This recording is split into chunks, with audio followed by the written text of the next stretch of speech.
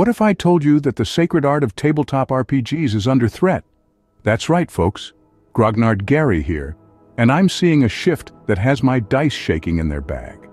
We've got this new breed of adventurers led by the likes of the Skill Check D&D series, straying far from our beloved classic fantasy realms, tossing us into a whirlwind of extra-planar escapades. So, are these New Age campaigns ruining the sacred tradition of tabletop RPGs? Let's dive in. Now, I've been a tabletop gamer for decades, and I've seen things you wouldn't believe.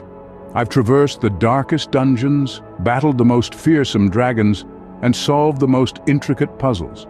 I've seen the rise and fall of empires, the birth and death of gods, all from the comfort of my own gaming table. I've dedicated countless hours to mastering the art of role-playing, and I've staked my reputation on upholding the sanctity of the game. But as I sit here furiously flipping through the pages of my decades-old player's handbook, I can't help but feel a sense of outrage. Outrage at the travesty that is the Skill Check series.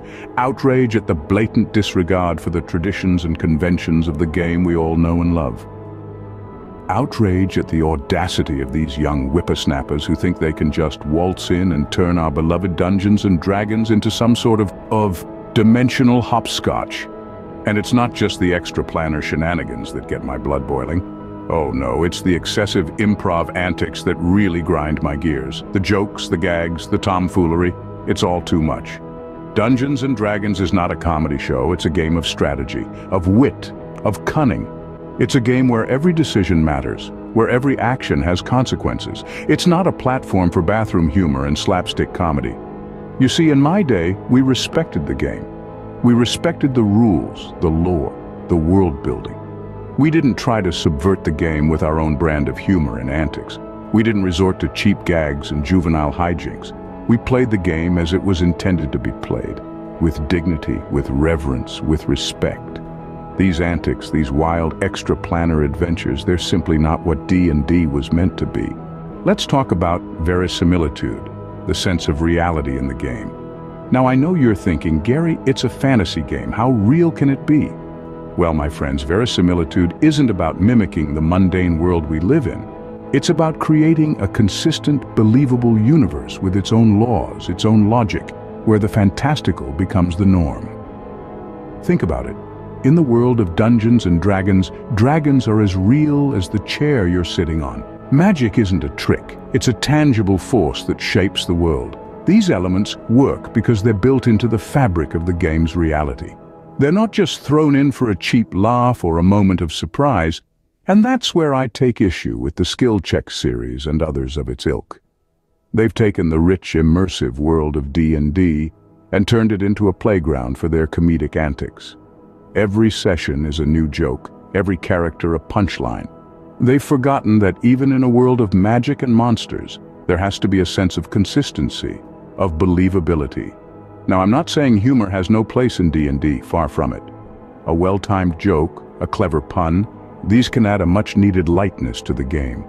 But when the humor becomes the focus, when the game is played for laughs rather than for the adventure, that's when the verisimilitude starts to crumble. The fantastical elements, the magic, the dragons, they're not just set pieces to be played with. They're the building blocks of a world that's as real to the players as our own.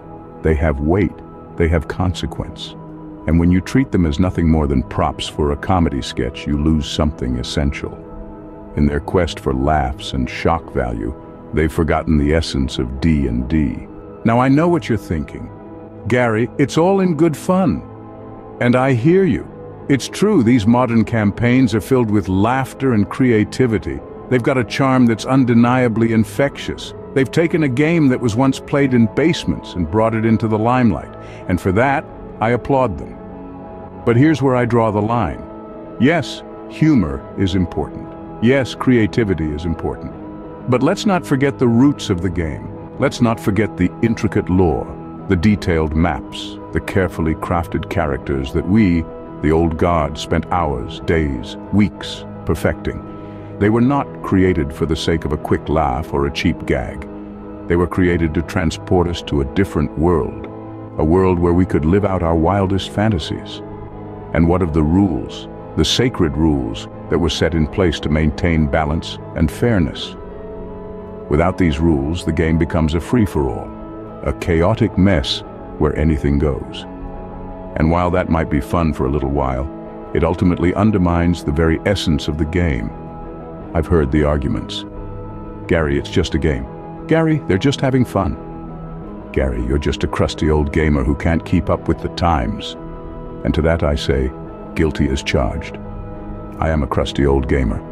I am a stickler for the rules. I am a purist, but I am also a defender of the game, a defender of the law, the rules, the traditions that have made this game what it is today. And while I understand and respect the appeal of these new, humorous and creative campaigns, I cannot sit by and watch as the game I love is stripped of its essence. So yes, they're having fun, but at what cost to the game? I'm not saying we need to play in a dark basement, communicating only in Elvish. Far from it. What I'm advocating for is a careful balance, a respectful nod to the legacy of the game while we embrace the new and the novel. Let's not forget the original mechanics that made Dungeons & Dragons the titan it is today. The rolling of the dice, the crunching of numbers, the heart-stopping anticipation of a critical hit or miss. These are the elements that gave birth to countless wild adventures and epic tales. They're the backbone of the game, the foundation upon which all else is built. And then there's the storytelling, the true heart and soul of any RPG. The traditional method of weaving intricate narratives, of building fantastical worlds and complex characters, is an art form that takes years to master. It's not about being serious all the time, but rather about immersing ourselves in the game's universe, about embodying our characters with sincerity and conviction. But I get it. Times change. Innovation is a part of life, and it's what keeps things interesting. We've seen a resurgence of improv-style play, of bending and breaking the rules in the name of fun and creativity, and that's okay. In fact, it's more than okay. It's exciting, it's refreshing, it's what keeps the game alive and kicking. But in our rush to embrace the new, let's not forget the old. Let's not dismiss the traditional aspects of the game as outdated or irrelevant. Let's not lose sight of the roots of D&D, of the rich history and legacy that it carries with it. Because at the end of the day, it's about respect. Respect for the game's origins, for the pioneers who first breathed life into it, for the countless players who have kept the flame alive through the decades. We can innovate without losing the heart and soul of D&D. At the end of the day, we all love the same game. It's a game of imagination, of camaraderie, of epic battles and daring escapades. It's Dungeons & Dragons, the game that has brought joy to countless lives, mine included. Despite my complaints, my concerns, my old-school grumblings, it's the love for this game that fuels them all. I'm not here to rain on anyone's parade, to stifle the joy of a natural 20 or the tension of a saving throw. I'm here to remind you, to remind us all, of the roots from which this magnificent game has grown.